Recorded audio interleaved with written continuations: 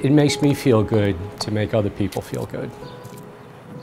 If you do it correctly and you do it with your heart and you're passionate about it, it's a very rewarding business. The biggest thing that stands out is the ability to help people. I'm glad that I was given the ability to come into funeral service. We have a very close tie to the community, and we understand and we realize and appreciate that responsibility. The new Hyde Park Funeral Home was established in 1956. I am the owner, which I'm very proud of, coming from a civil servant family of police officers and nurses. We have the opportunity as police officers to retire fairly young. I wanted to pursue a second career, and I started out as a pallbearer, and the gentleman that I was working for at the time thought that I would be good at this business, caring for people. So when the opportunity arose to acquire the business, I did some research. I found this bank online called Live Oak Bank. Without their help and guidance, I don't think we'd be sitting here today. The first McBride to own their own business, so I'm very pleased and blessed. We have 3 children. Michael, as I mentioned, was born in 1990. Patrick came along in 1993, and Katie, of course, 1996. We lost Katie on March 1st, 2008, to Burkitt's lymphoma. She fought a terrible, terrible battle with this cancer. I think it was about a year after I started to sense that Katie's memory was starting to slip away. So in an effort to maybe just keep her name and her memory alive, we established the Katie McBride Foundation. Katie's Run, that was our first event that we started. Our first year, I think we had about 300 registrants and about 250 finishers. 10 years later, we have over 1,000 pre-registered. We have so much support from the large number of people that come to volunteer to make it so successful. Mike's, he's got a heart of gold, he's the salt of the earth. After he lost Katie, everybody just, came up to that and stepped up to the plate and said, you know what, we want to continue that legacy and continue, what he's doing for the community.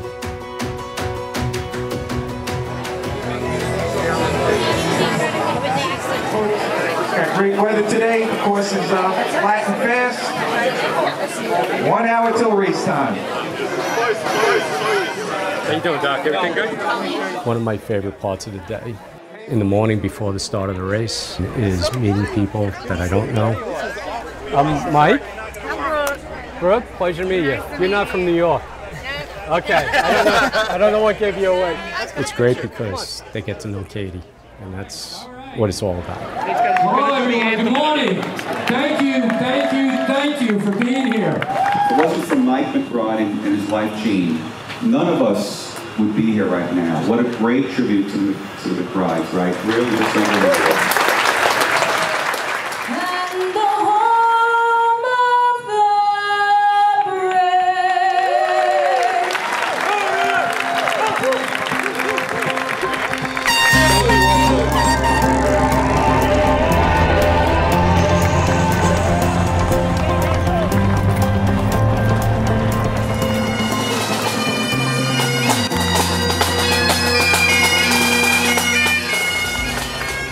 We just thought it would be a good community event where we could have local organizations that we're familiar with through the funeral home, and that turned out to be true. People come to our events because it's kind of like a feel-good experience.